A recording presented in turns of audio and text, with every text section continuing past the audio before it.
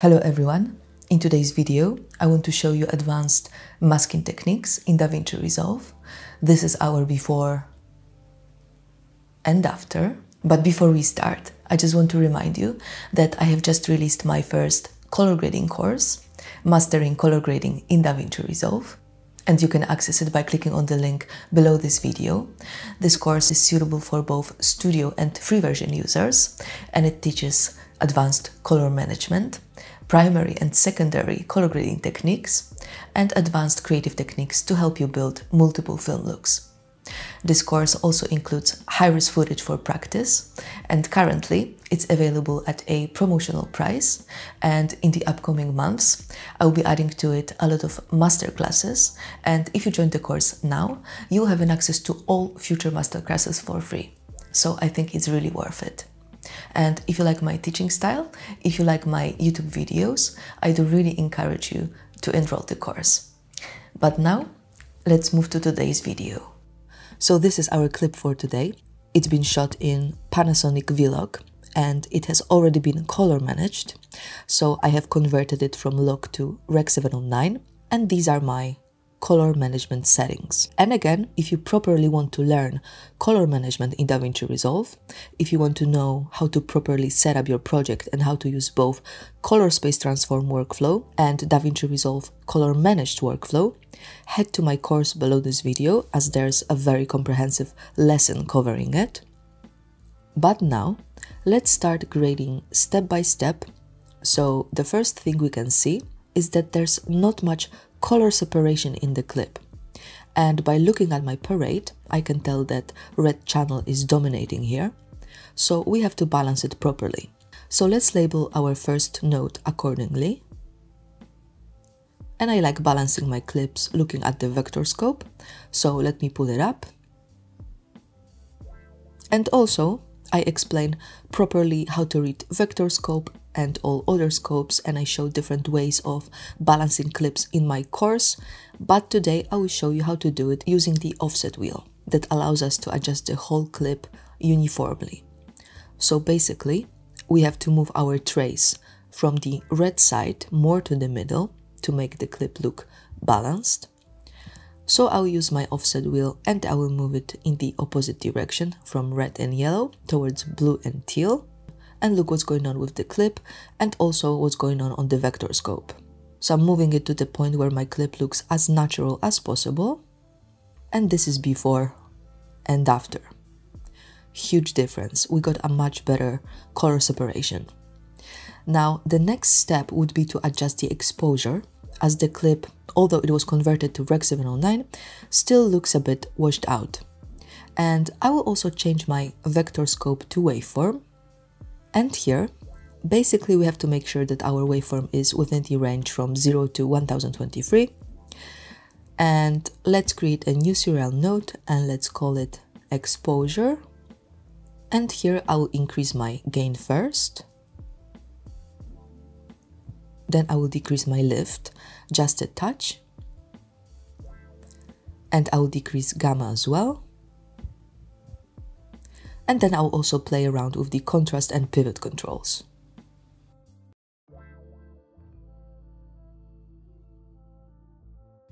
And this is before and after. Looking nice. And now, before we move to masking techniques, let's boost how the clip looks a bit more. So I'll create a new serial node and I will call it look. And today, I will create a look using the Color Warper tool in Resolve. There's an extensive lesson in my course covering Color Warper as well, so check it out. But today, I will simply boost the teal color a bit by drawing with my mouse over my clip, like this. I'm just pushing that teal color more towards teal. And then I will do the same with the skin. I will add a bit more saturation to it. Like this. And this is before and after. Look at the difference, and we did it all only by using one tool in Resolve.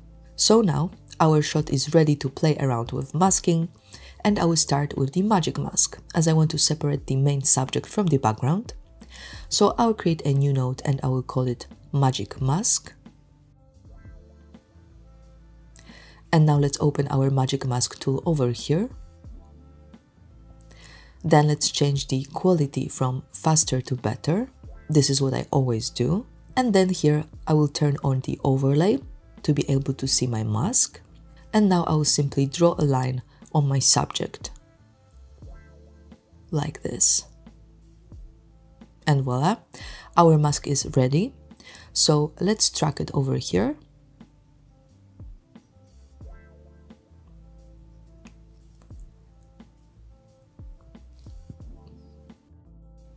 Okay, done. But now I want to start from modifying my background, not the person. So I'll invert my mask over here. Okay, so now our background is isolated. And then I will maybe only just increase the blur radius a bit.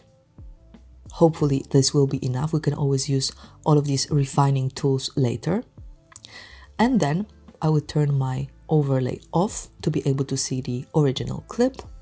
And the first thing I want to do is I want to darken the background a bit to bring more attention to the model.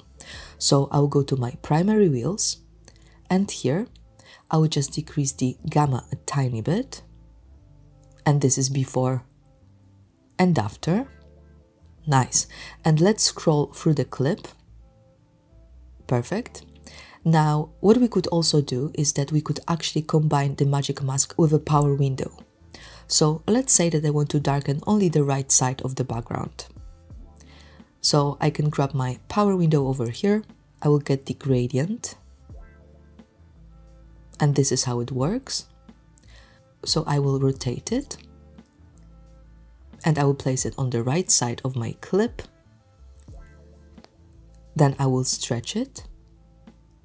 And let's turn the highlight mode on here to be able to see the mask.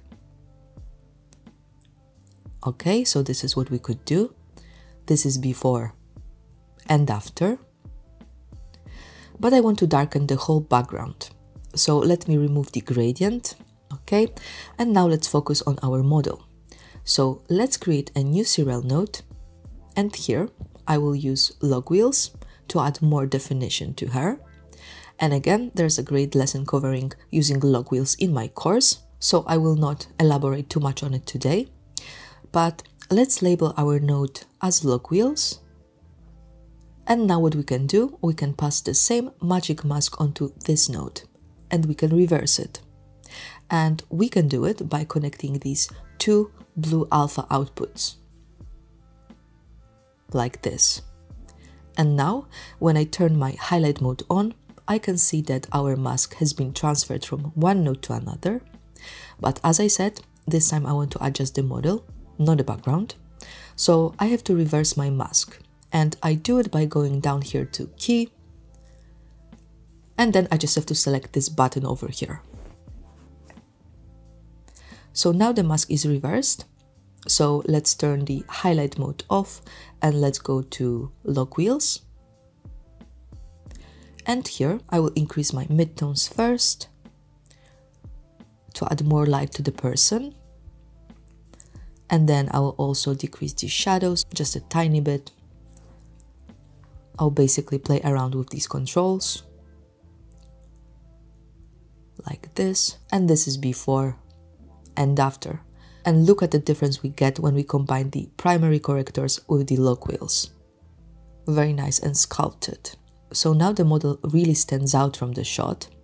And this is before adding our masks and corrections. And this is after. And then we could always go back to our original Magic Mask. And we could go back to the primary wheels. And we could modify the background even more. Like this. This is just to show you what we can do. But I prefer the previous look, so I will reset it. And now I want to add even more artificial lighting to my clip. So I will create a new serial node and I will call it lighting. And now let's go to the power windows again and let's grab the round power window this time. And let's soften it and let's place it on the right side of the model's face. Like this. And let's turn the highlight mode on. And this time I will combine the power window with the qualifier, as I want to add some additional lighting only to the brightest parts of her face. So the only thing we need to do is to push the luminance slider up just to select the brightest parts, like this. And now I will soften it here, and I'll improve my selection. This will work. So let's turn the highlight mode off and let's go to curves this time. And here I will push my white curve up a bit in the middle, and this is before and after. And now we obviously have to track our mask, as this is a moving shot.